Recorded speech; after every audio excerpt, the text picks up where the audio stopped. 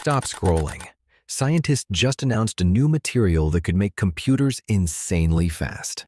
They're called gyromorphs, and they might be the key to unlocking photonic computers, machines that calculate with light. The challenge with photonic chips is controlling light. It leaks, it scatters, and it's hard to trap. But gyromorphs can do it. They aren't crystals or even quasi-crystals. They're something new. Structures that are random up close, but ordered from a distance. This unique design creates what's called a complete isotropic bandgap. That's a fancy way of saying light is blocked from every possible direction. NYU researchers who algorithmically engineered these structures say they outperform all other alternatives, including quasi-crystals. This breakthrough means we're a big step closer to computers that could run cooler, faster, and more efficiently than ever before.